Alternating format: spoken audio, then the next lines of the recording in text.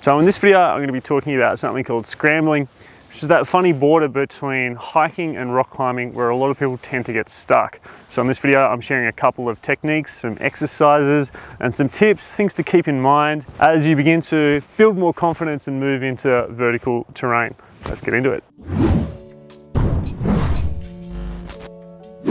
I love scrambling. It's one of my favorite things to do in the mountains. A little bit more of an adrenaline rush than just regular hiking, but not as committing as rock climbing. Having said that, scrambling is probably more dangerous than rock climbing because you're generally not using a rope, or at least I'm not. So there's a couple of safety things to keep in mind that I want to go through first. So the most important thing with scrambling is the safety of you and everyone else around you. So a couple of things you want to keep in mind. Firstly, at some stage, you're probably going to dislodge a rock, whether it's by accident or maybe on purpose if you're testing a hold, which I recommend you do. If you've lost control of the rock and it's rolling down, then you need to be yelling out either rock or below, or whatever the local custom is in your area. You need to be letting the people know below you that there's a rock coming down. If you do dislodge a rock while you're testing a hold, just leave it where it is. Don't frisbee it off the cliff because you never know who's going to be down there. It could be a climber, it could be a hiker, someone just enjoying their day is going to cop a rock on the head. So don't purposefully frisbee rocks off mountains. I know some of these things are going to seem like common sense, but we just have to say them. As you're moving up and down the slope, keep in mind that you want to be going slow, controlled, and silent. So with every placement that you make, whether it's a foothold or a handhold, try and do it very purposefully. Try and make as little noise as possible. And that will naturally make you kind of pay attention and maintain control. If you get a little bit overconfident, if you go too fast, then you might commit to a very weak hold or lose your balance. And also, I find it's best to take small steps.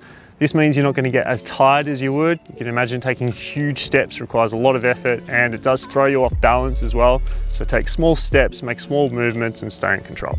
So when I approach a steeper kind of area, there's a couple of things that I do just to make me feel a little more safe. Firstly, make sure your shoes are tied up. For obvious reasons, if your shoes are loose, then it's going to make things more difficult.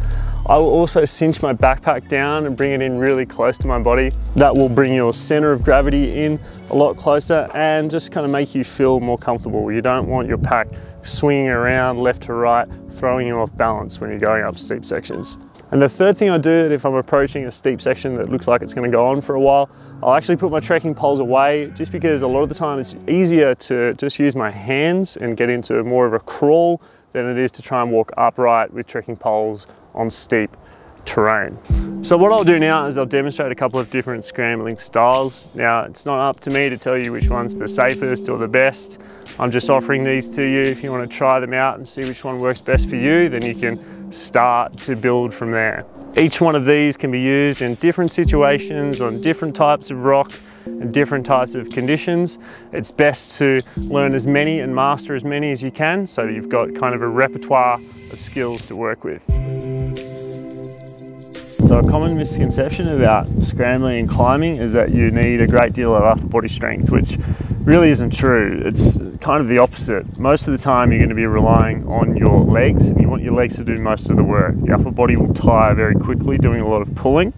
So mainly when you're looking for holds, you want to spend most of your time looking for good footholds. I mean, a good handhold is nice. It's nothing better than grabbing a really solid jug and pulling up on it. But for the most part, you want to be worrying about what your feet are doing. When you eventually get to a spot where you think it might be useful to start using your hands, and just remember that as soon as you come down, things are immediately going to feel a lot steeper. You'll be looking down through your feet. You might see a big drop below you and start panicking. But just remember, most of the time, it's steeper than you think, so you could probably just kind of stand up. But always keep a hand on the rock, or maybe even drop a knee down so you feel more comfortable. When you do find some good footholds and some handholds, you can start moving over the rock in whichever way feels naturally best for you. There's a lot of different patterns that we can use, moving quadrupedally with 4 limbs, but I would say just use the one that fits best with the situation. Move based on where your footholds and handholds are, not trying to move in a certain pattern. They're the kind of patterns that we use in training to build the skills, but make the decision based on the holds. So as you begin to crawl up, looking for good footholds first, and then looking for handholds that will complement the footholds that you're using. I've got a mantle here, I've got a good solid handhold, and I can press up one limb at a time. Now I can start looking for my next move.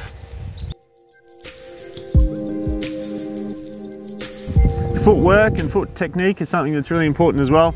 So when you're moving up, there's two main ways that you can use your feet, and that is smearing and edging. So smearing is essentially aiming to get as much contact between your foot and the rock as possible. It really helps to kind of drive your heel down. That's when dorsiflexion of the ankle comes in handy. But smearing is, naturally what most people are going to go for, trying to get as much contact with the foot as possible. Edging is the other main footwork technique that we can use, and that's a matter of placing the edge of your boot or shoe on a rock and placing the weight of your body through into that corner to really leverage that spot. When it comes to grabbing trees, I would tend to avoid it. I think of it kind of as an act of desperation. I very rarely grab on trees. Firstly, because we don't want to harm the environment, but secondly, because rocks are usually a lot stronger. Okay, now we're going to have a look at something slightly more committing. So things to keep in mind, you want to be moving slowly, thinking about every single placement that you make, both for your hands and for your feet, and don't go up anything that you're not confident in coming down.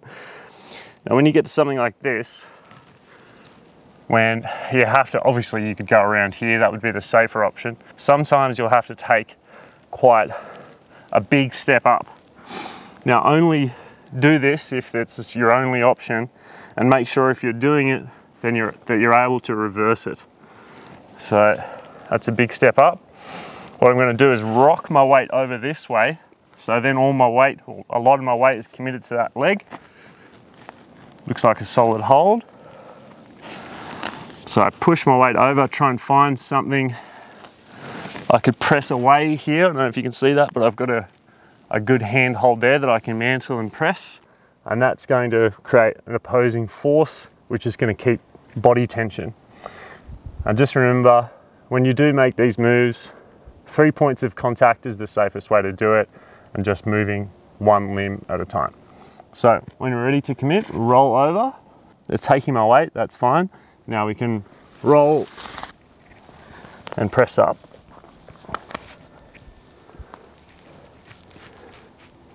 So just make one decision at a time. Got another mantle there. And I can finish up. There we go.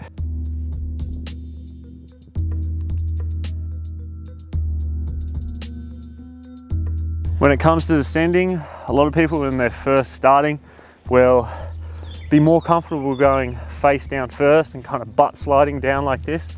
And that's totally fine, but it does put you in a position where things feel a lot more steep and potentially a lot more dangerous if you were to fall forward. So I generally recommend for beginners to switch around and down climb face into the rock.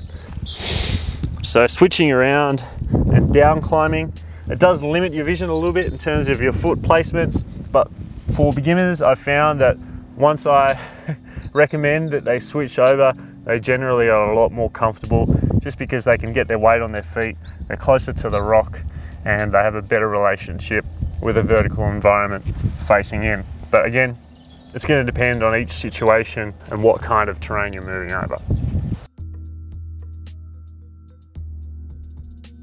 One thing you can try out when you have a little bit more confidence, when you're coming down, is to try and stay off your hands completely. And this really forces you to make good decisions about where you put your feet. This is a little drill I like to do if I've got a bit of extra time, if I'm waiting for people behind me. I'll play this game where I can't touch the rock and I just have to make really smart decisions about where I put my feet, and it's a great little drill to work on balance and confidence on steep terrain.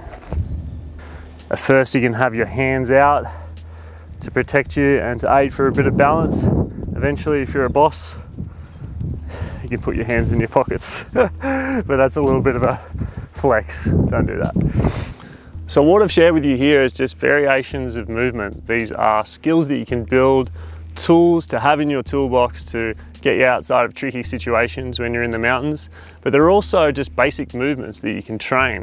If you like these kind of movements and you want to practice them at home in a type of workout, then check out this video. This is a follow along routine that is designed specifically to improve scrambling skills and confidence. So if you want to check that out, follow along to it, it'll be right here.